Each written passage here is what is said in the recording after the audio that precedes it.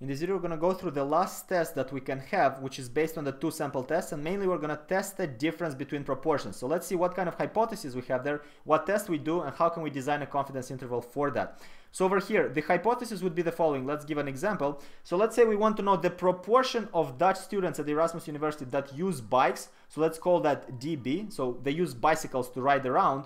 And that we want to compare with the proportion of international students who ride bicycles. We want to know whether these proportions are equal or not. And under the alternative is that they are not equal. So these proportions differ from each other. That would be the hypothesis. Now, how do we run this hypothesis? Recall from the one sample test on proportion, or basically just the test on proportion, we had a z-test for that. Then we're going to have a z-test here as well. Notice the association.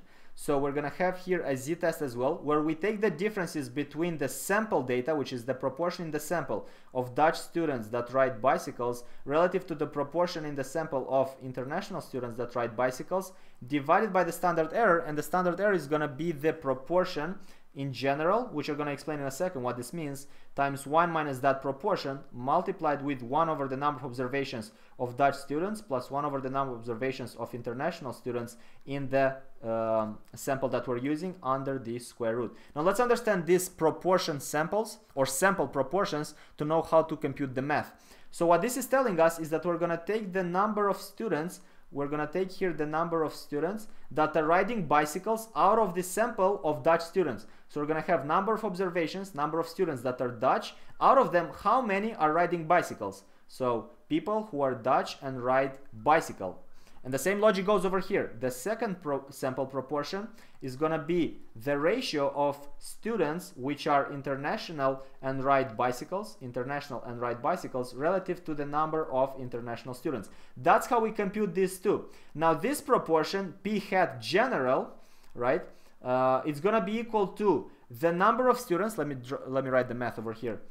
Change colors. So that's going to be over here the number of students that are Dutch and ride bicycles plus the number of students that are international and ride bicycles, IB, divided by the number of observations of Dutch students plus the number of observations of international students. That's how we compute that p hat. This is the p general that we're using in the formula, and the reason we need it is to compute our z score, our z value. Okay, we compute our z value. What else do we need to know in a test?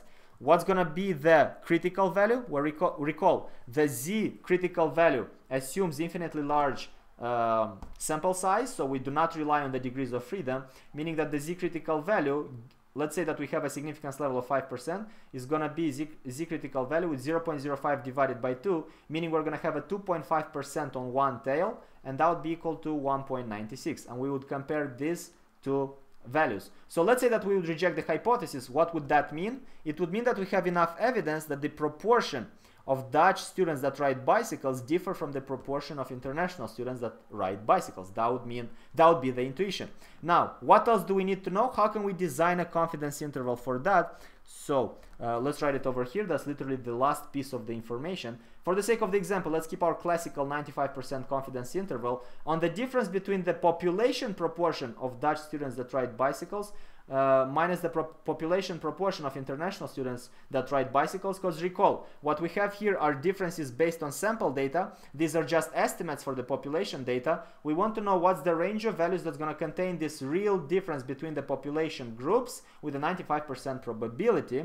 With that said, how do we compute it? We compute it based on the sample calculations that we've made so far, which is going to be the sample proportion of Dutch students that ride bicycle minus the sample proportion of international students that ride bicycles, plus minus the z critical value at the 2.5% tail on one side, or in other words the 95% confidence interval. That's going to be 1.96 multiplied with the standard error, and in the standard error we're going to take into account both proportions of each sample.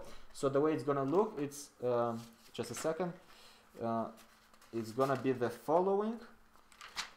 So we are going to have the proportion, we're going to have over here the proportion of the Dutch students that ride bicycle under our sample, multiplied with 1 minus that proportion, dB, divided by the number of observation of Dutch students, nd, plus, we're taking over here the proportion in our sample of international students that ride bicycles, times 1 minus that proportion, we're running out of space here, 1 minus that proportion of IB divided by the number of observation of international students. All of this we take under square root. So this we take under square root, and that's going to give us the confidence interval. This is the last piece of information that we're having. Let me just highlight it like that.